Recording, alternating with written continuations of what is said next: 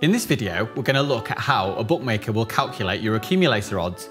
You know the score, you log into their website, you start tapping on selections and your bet slip is populated with those selections and the odds bump up every time you add a different selection in. You'll start off with a 10 to 11 shot and then it goes up to 7 to 1 and before you know it, you've got a 100 to 1 accumulator, which looks very appealing from a price point of view. But let's face it guys, if you're betting 100 to 1 accumulators all the time, the chances of you winning is pretty remote. The best thing to do is understand a little bit of the maths that goes behind a football accumulator bet, and I'm going to try and explain it in a really simple way. So let's imagine you start off with £1 and you bet on an even money shot with that pound. So that would be a return of £2. That £2 then goes on your second selection, and that's also even money, and that would be a return of £4.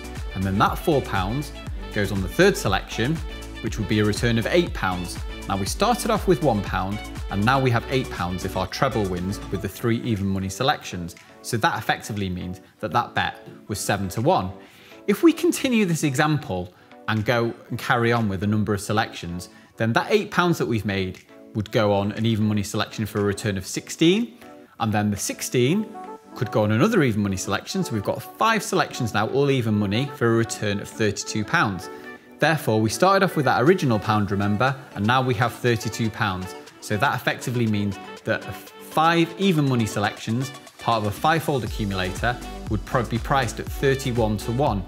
It's really good to know the maths behind it. Effectively, when you're placing an accumulator, the odds multiply together. That is the reason why your accumulator can look like enormous odds when you've got a huge number of selections, especially if you've included some large price selections. But we would always recommend that you choose between 4 and 6 selections in your accumulator bet.